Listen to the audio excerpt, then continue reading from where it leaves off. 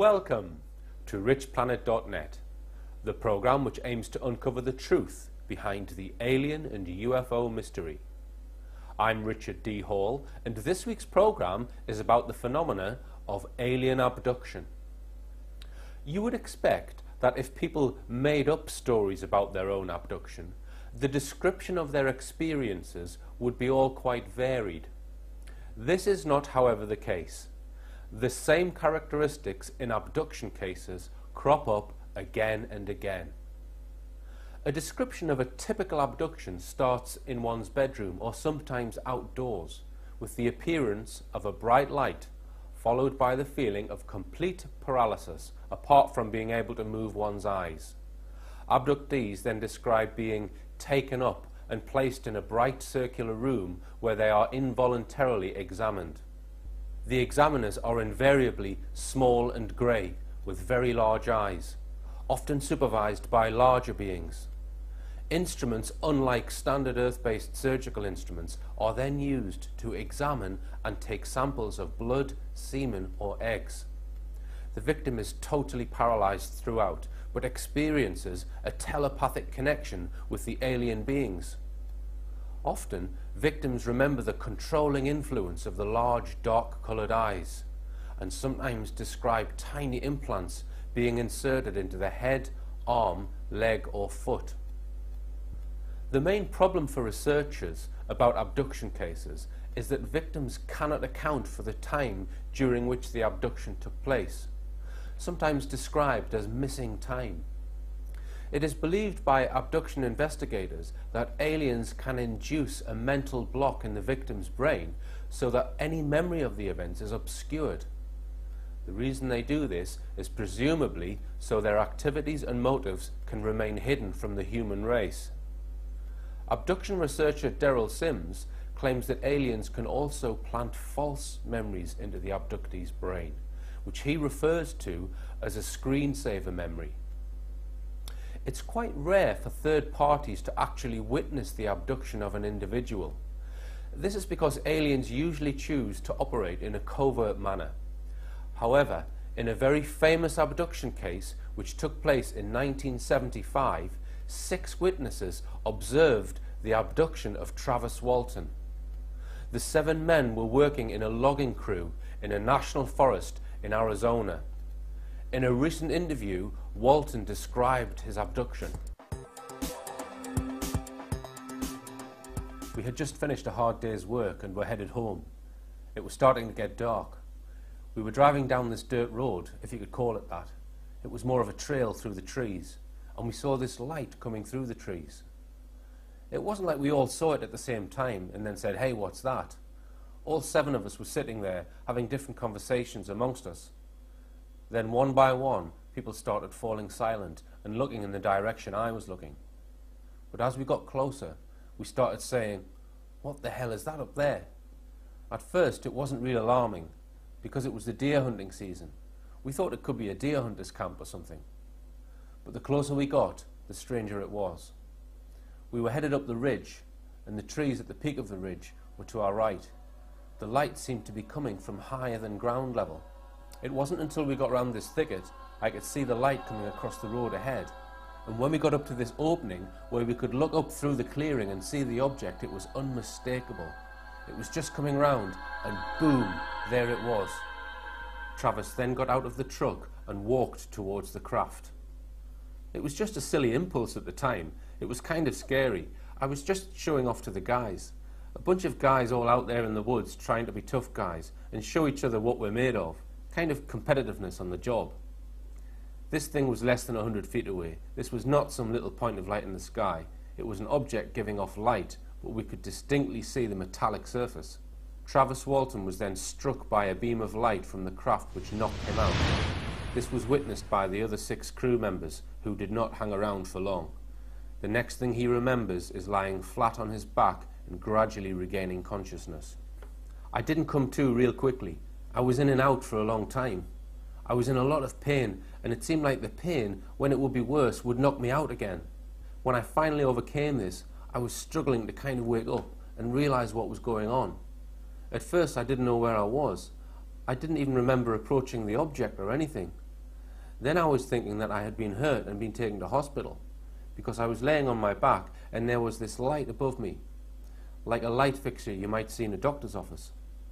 When I finally got where I could focus my eyes, I could hear the sound of movement around me. I'm thinking that these are just people taking care of me. But then, when I could focus and I saw the face of this creature, I just flipped out. They were vaguely human. They weren't insect-like or reptilian or anything like that. The eyes were just so overpowering to me. There was something just overpowering about their eyes. Their gaze was just unbearable. Walton then managed to get up off the table and fend off the 3 alien grey type beings that were examining him. Abduction expert Daryl Sims explains. The famous Travis Walton case, my friend Travis found himself on a craft and was more than mortified when he saw these little creatures coming toward him. And he picked up something, and he said, I don't know what it was. It kind of looked like a big wrench. And he said, I was going to hit him with it, stop them from coming after me. And he said, at that point, he said, instantly, this large human, very well built, very tall, came in, and all the conversations took place there were mental. He was then taken off the craft into a large hangar where he saw other UFOs stationary on the ground. The hangar had some kind of internal artificial light, very similar to normal daylight. This hangar may have been a mothership of some kind. He was then taken to another part of the hangar where he saw 2 more human beings, 1 male and 1 female, who sedated him. He then remembers waking up by the side of a road and catching a glimpse of a craft disappearing into the sky totally silently. He then made his way along the road to a service station where he called his brother-in-law. When he eventually got picked up, he was told, to his surprise, that he had been missing for 5 days. It's not just human beings that have been abducted from the Earth. The phenomena of cattle abduction and mutilation is very well documented. The small grey type alien is believed to have a diet which consists of bovine soft tissue organs, which are liquidized with blood plasma to form a grey semolina-like liquid which they then consume. In the following clip, scientist Jacques Vallée describes the characteristics of cattle mutilation.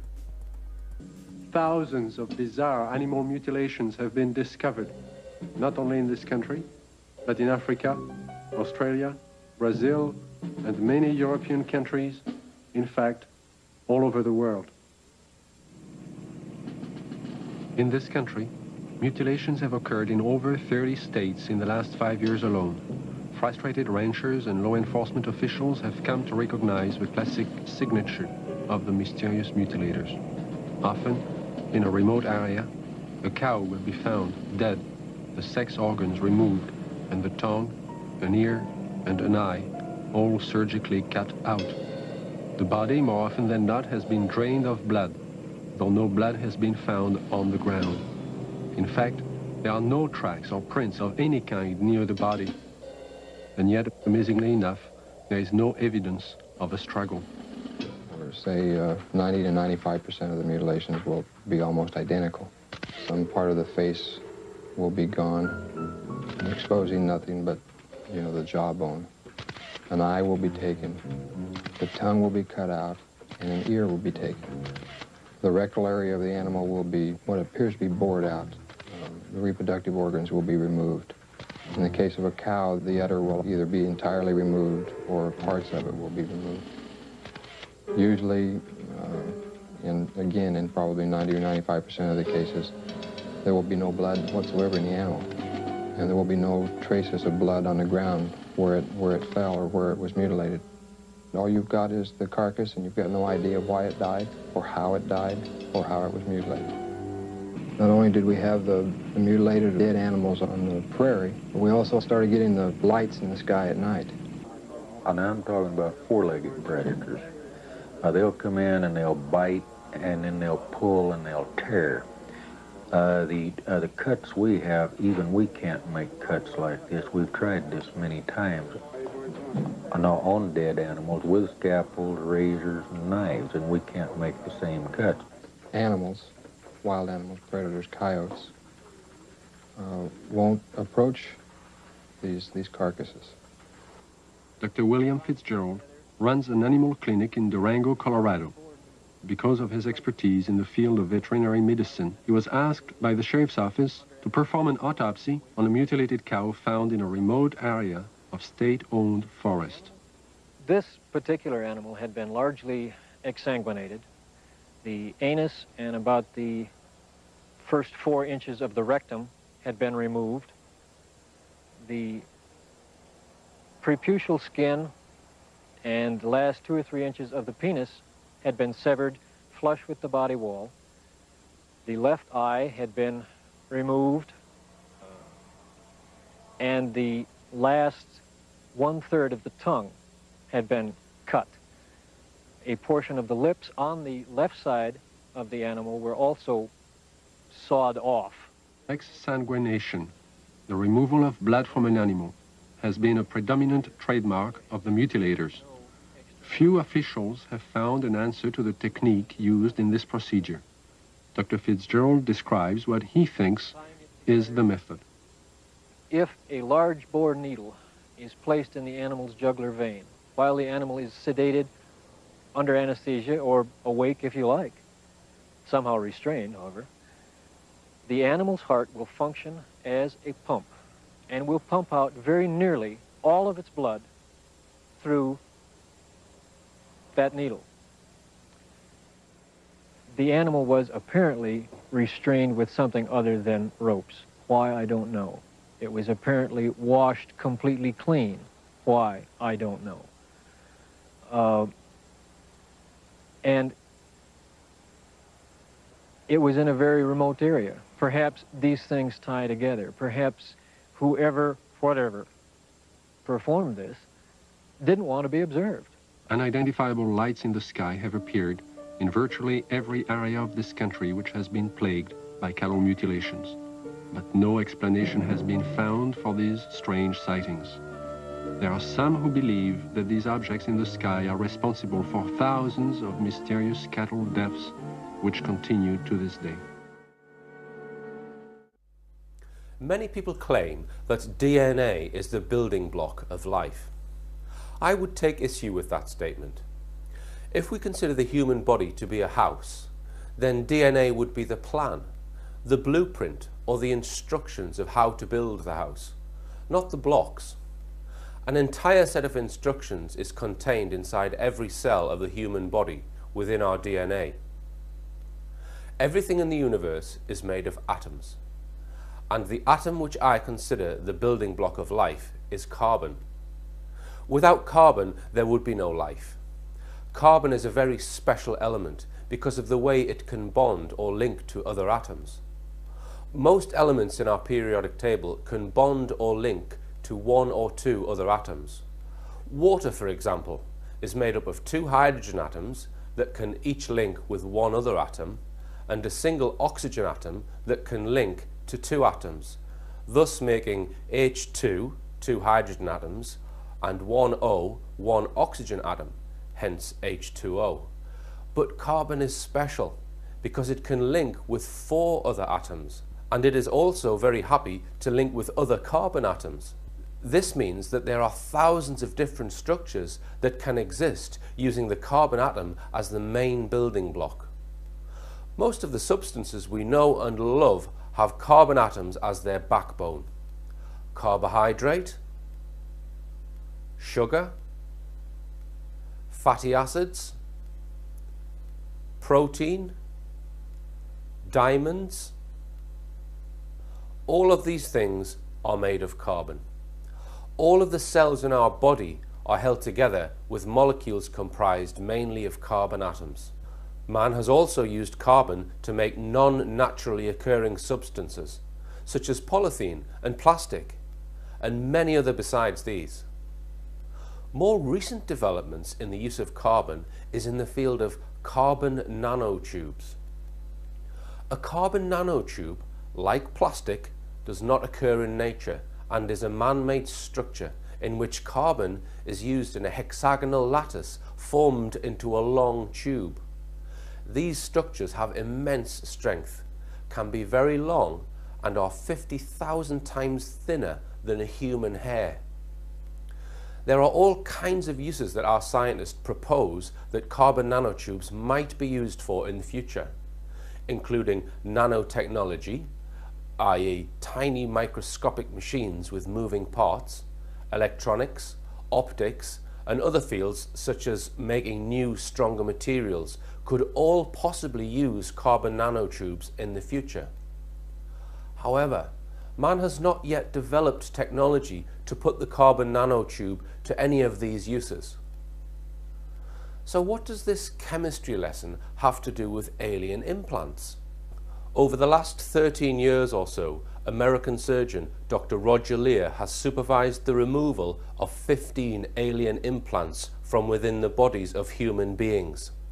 All of the patients claim to have had abduction experiences. Implants are typically found in the head or neck area, arm, leg or foot. A typical implant consists of a small metallic rod about the width of a pencil lead and about 7 millimeters in length. There is never any puncture wound or portal of entry observed with implants, i.e. no evidence of how the implant got into the body. Nor is there ever any evidence of rejection or inflammatory reaction. The object which was removed from Leir's latest patient had areas of biological tissue growing out of the metal and into the person's body. These implants are all provably of unknown manufacture. The metal within the implants has a nickel to iron ratio only found in meteorites. When the most recent implant was examined using an electron microscope, it was found to contain, you guessed it, carbon nanotubes. If somebody has a tiny device in their body which contains carbon nanotubes, then it must have been put there and manufactured by something with intelligence, an intelligence more advanced than our own. Also observed under the microscope were perfectly rectangular sodium chloride crystals, which again do not occur in nature.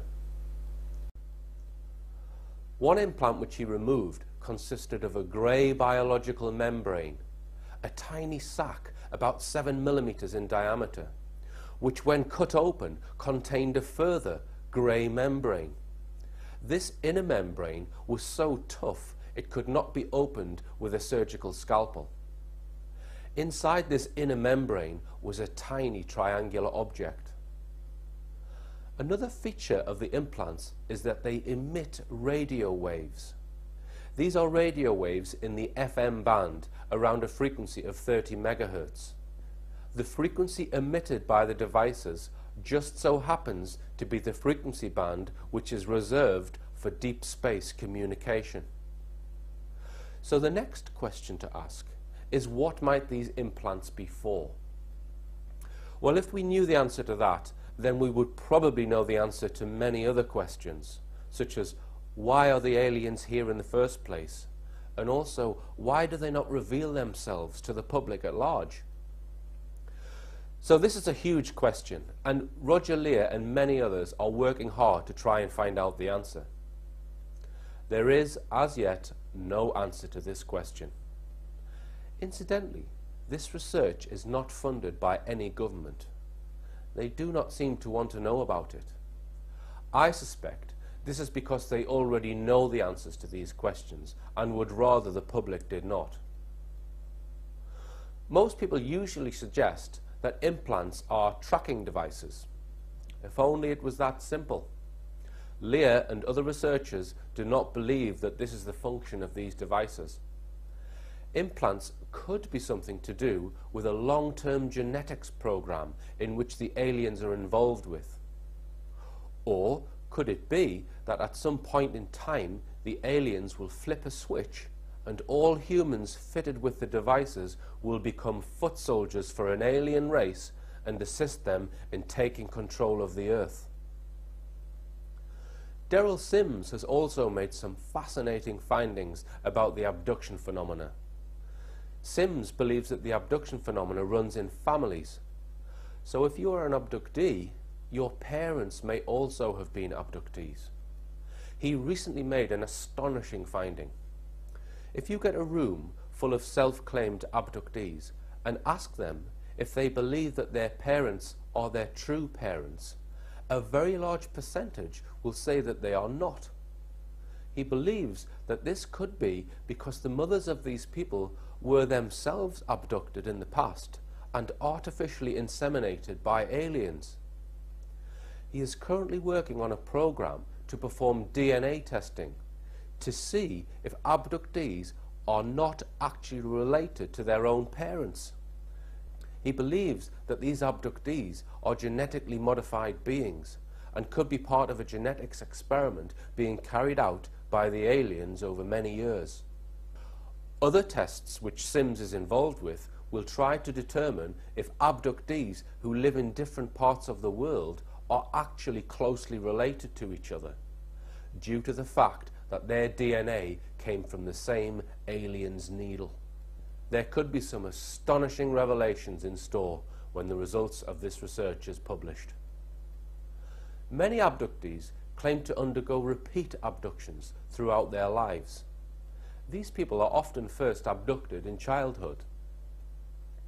My own personal theory on abduction is that the aliens are effectively trying to mimic the process of evolution, but in such a way that the resulting life form has the capabilities or characteristics they are trying to create.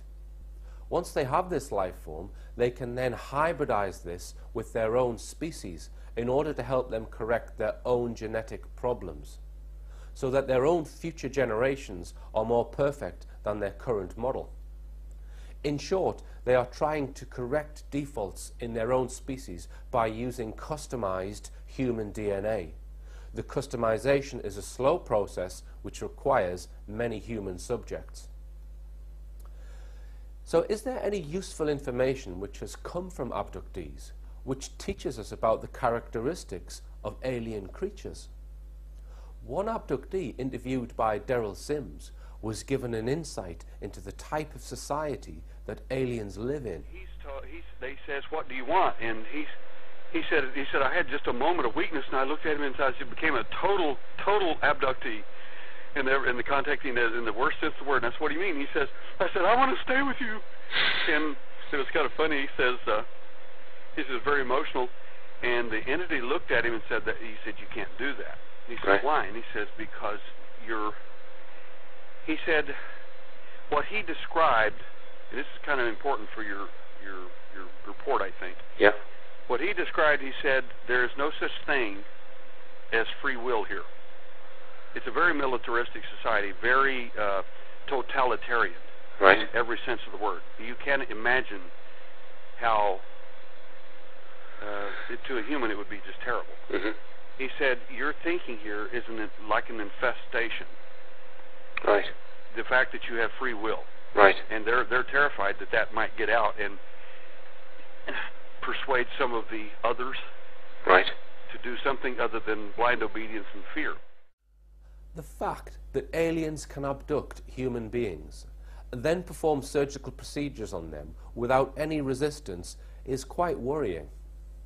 It means that they can exercise a degree of control over our mind that renders us totally helpless.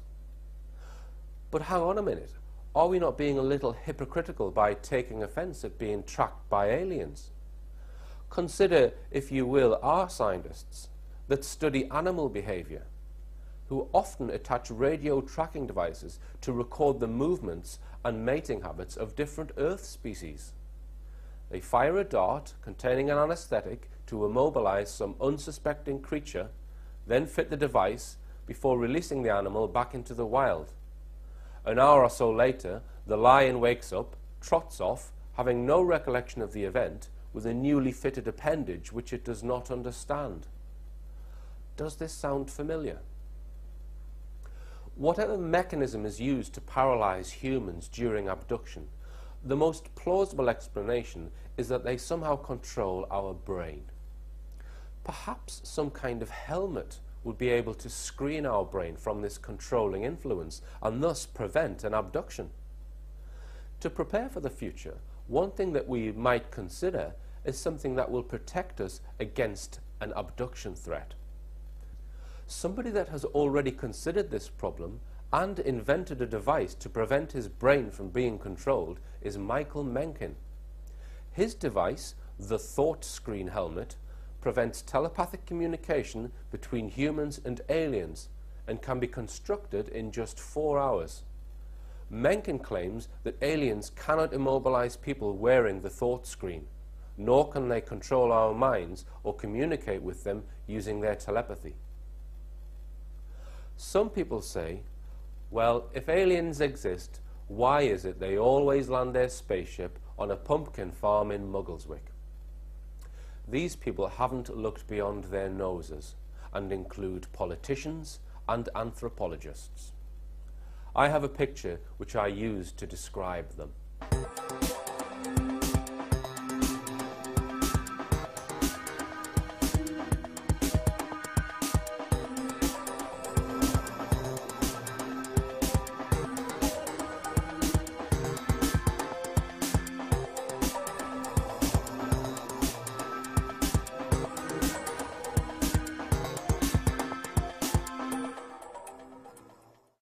Witness the abduction of an individual. This is because aliens usually choose to operate in a covert manner. However, in a very famous abduction case which took place in 1975, 6 witnesses observed the abduction of Travis Walton. The 7 men were working in a logging crew in a national forest in Arizona. In a recent interview, Walton described his abduction. We had just finished a hard day's work and were headed home. It was starting to get dark. We were driving down this case. The same characteristics in abduction cases crop up again and again. A description of a typical abduction starts in one's bedroom or sometimes outdoors, with the appearance of a bright light, followed by the feeling of complete paralysis, apart from being able to move one's eyes.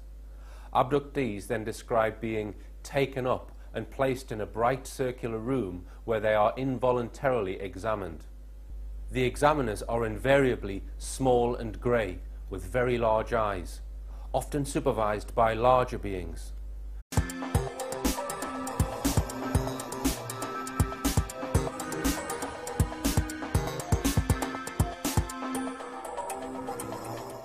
Welcome to richplanet.net, the program which aims to uncover the truth behind the alien and UFO mystery. I'm Richard D. Hall, and this week's program is about the phenomena of alien abduction. You would expect that if people made up stories about their own abduction, the description of their experiences would be all quite varied. This is not, however, the case. Instruments, unlike standard Earth-based surgical instruments, are then used to examine and take samples of blood, semen or eggs. The victim is totally paralyzed throughout, but experiences a telepathic connection with the alien beings. Often, victims remember the controlling influence of the large, dark-colored eyes, and sometimes describe tiny implants being inserted into the head, arm, leg or foot. The main problem for researchers about abduction cases is that victims cannot account for the time during which the abduction took place, sometimes described as missing time. It is believed by abduction investigators that aliens can induce a mental block in the victim's brain so that any memory of the events is obscured. The reason they do this is presumably so their activities and motives can remain hidden from the human race. Abduction researcher Daryl Sims claims that aliens can also plant false memories into the abductee's brain, which he refers to as a screensaver memory. It's quite rare for third parties to actually